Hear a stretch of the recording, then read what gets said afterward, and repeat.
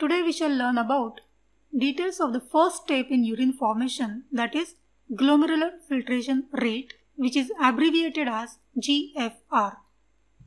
Urine formation involves two stages. First is glomerular stage, where plasma is filtered by glomerular membrane and hence called as glomerular filtration. The second stage is tubular stage, where this filtrate is processed in various segments of tubules to form urine. As the filtrate moves through the various segments of the tubules, important constituents are reabsorbed back into the blood. This process is known as reabsorption, and it plays an important role in urine formation. Certain substances which need to be removed in larger quantities are secreted into the renal tubules from peritubular capillaries. Secretion mainly determines the amount of hydrogen, potassium and other substances to be excreted in the urine. All these processes are regulated as per the demand of the body. After entire processing of the filtrate is converted into urine in the last segment of the nephron, and then it enters the renal pelvis for excretion. In today's session, we shall learn the details about the first step in urine formation, that is GFR. But before we proceed, this is Pratima from Planet Physiology.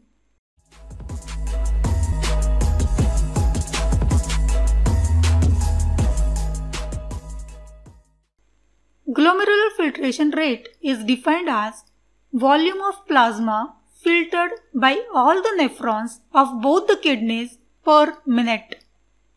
Its normal value is 125 ml per minute or 180 liters per day.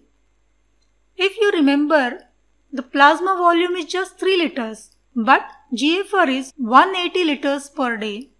It means the entire plasma is filtered and processed for about 60 times in a day.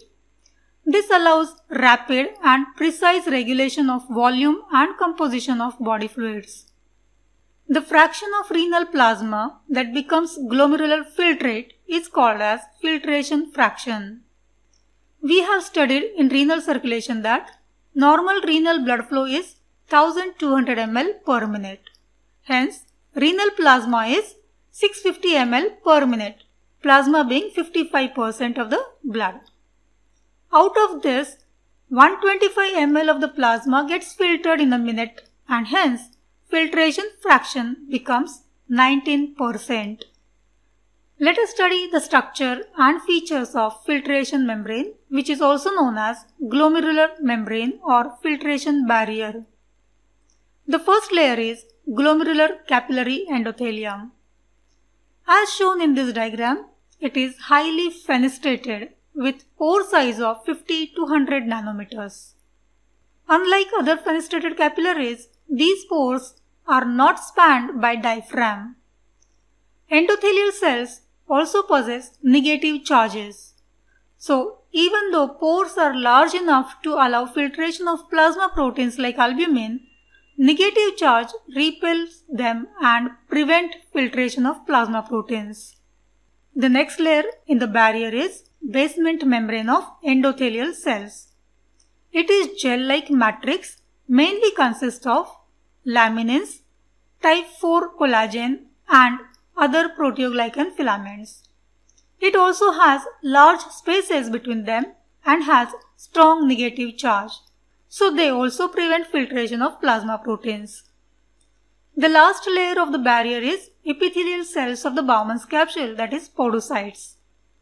As studied in the introductory video of renal system, podocytes have finger-like projections which wrap around the capillaries, and the gaps between them form slit pores.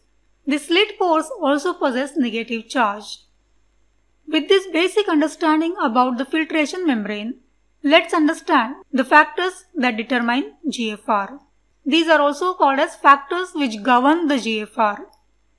First is the filtration coefficient, which is the product of permeability and the surface area of the filtration membrane. It is abbreviated as Kf. Second factor determining GFR is hydrostatic and colloid osmotic pressure gradient across the glomerular membrane.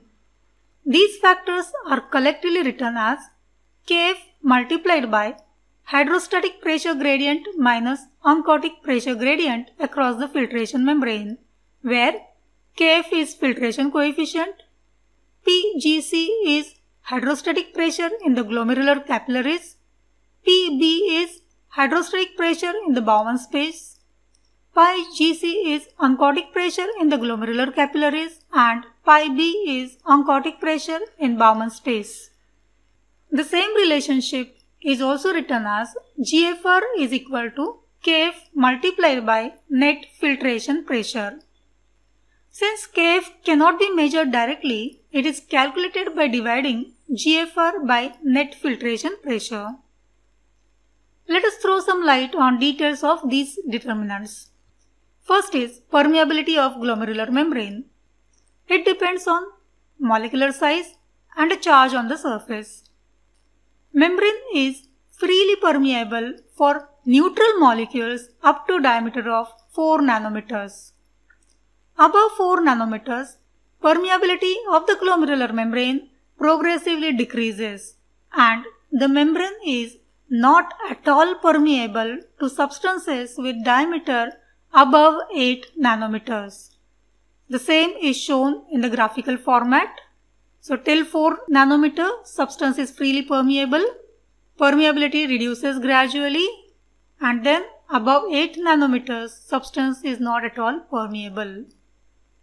Glomerular membrane is negatively charged and hence it repels substances with negative charge, that is anions, as indicated by this golden color line. This is the reason why albumin is not filtered in spite of its smaller diameter. In contrast, membrane favors filtration of cations as shown by red curve. Thus, porous nature of the filtration membrane allows rapid filtration of plasma and negative charge on it prevents filtration of plasma protein at the same time. Hence, it acts as a selectively permeable barrier. In case of acute glomerulonephritis, basal lamina of endothelial cells loses its negative charge and hence albumin gets filtered and excreted in urine. Presence of albumin in urine is called as albuminuria or proteinuria. Second factor that determines filtration coefficient is surface area available for the filtration. It is regulated by the mesangial cells. Contraction of mesangial cells reduces the area available for the filtration and hence decreases GFR. Various factors like endothelins, angiotensin II, vasopressin, norepinephrine, platelet activating factor and platelet-derived growth factor cause contraction of mesangial cells and hence reduce the surface area and hence the GFR. Whereas atrial natriuretic peptide, dopamine, prostaglandin E2 and cyclic AMP cause relaxation of mesangial cells and hence increases the surface area for filtration and hence the GFR. The next factor that determines GFR is hydrostatic and oncotic pressure gradient across the glomerular capillaries. Shown here is the afferent arteriole, the glomerular capillaries and efferent arteriole. This is the Bowman space surrounding the glomerulus. Now let us start with the hydrostatic pressure gradient. Hydrostatic pressure is the force acting on the capillary wall and it tends to move the fluid on the other side of the capillary wall. It is designated as P. Here I have used values as mentioned in Guyton. These are the extrapolated values for humans from animal studies. In Ganong you will find different values. Those are the values in rat. In glomerular capillaries, hydrostatic pressure is 60 mm of mercury. This pressure is very high when compared with systemic capillaries because afferent arterioles are short and straight branches of interlobular arteries. Also, the diameter of efferent arterioles is smaller than that of afferent arterioles. Hence, they offer more resistance to the outflow of the blood from the glomeruli. So, because of these two factors, glomerular capillary hydrostatic pressure is high. It forces plasma into the Bowman space. That means it favors filtration.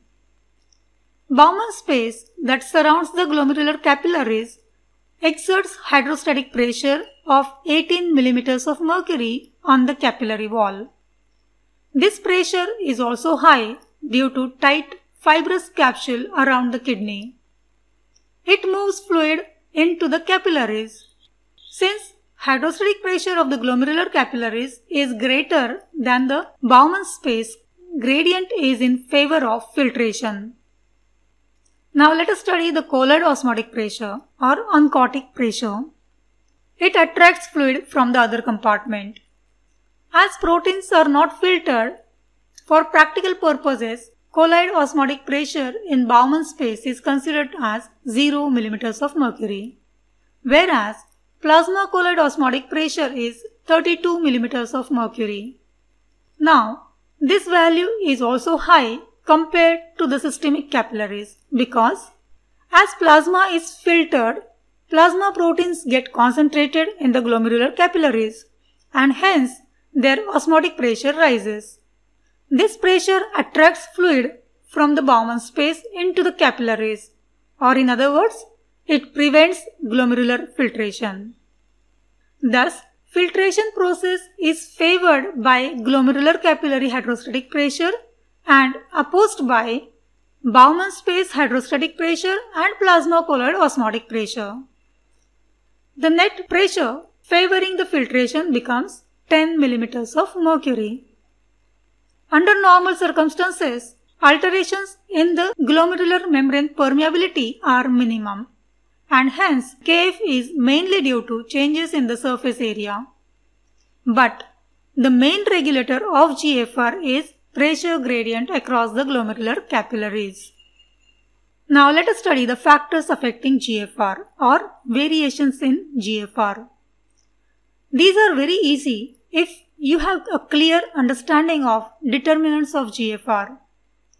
Any factor that alters these determinants lead to changes in GFR. First is the renal blood flow. Increase in renal blood flow increases GFR. It may be due to increase in blood volume or due to increase in systemic blood pressure. Increase in systemic arterial pressure increases glomerular capillary hydrostatic pressure and hence the GFR. In contrast, increase in Bowman's capsular hydrostatic pressure decreases GFR. This occurs in case of obstruction in ureter as seen in renal stone. Any reduction in oncotic pressure increases GFR and this is seen in hypoproteinemia of any cause, say protein energy malnutrition or liver diseases. High protein diet increases GFR and this is due to excess filtration of amino acids that leads to increase in sodium amino acid reabsorption from proximal convoluted tubule, resulting into decreased amount of sodium reaching to JG apparatus. This initiates tubuloglomerular feedback mechanism to increase GFR. We shall study details of this reflex in regulation of GFR. Next, any factor that causes contraction of mesangial cells decreases surface area available for filtration and hence the GFR. In case of chronic glomerulonephritis, uncontrolled hypertension and diabetes mellitus, thickness of the glomerular membrane increases and hence GFR decreases. Apart from these factors, GFR decreases with advancing age and females have about 10% less GFR than that of male. So till now we have studied definition and normal values of GFR, structure of filtration membrane, determinants of GFR and factors affecting GFR. In the next video, we shall study regulation of GFR and its measurement. Thank you for watching and see you in the next video. If you enjoy my presentations, press the like button and share it with your friends. For more such videos, subscribe my channel and click the bell icon. Thank you for watching and see you in the next video.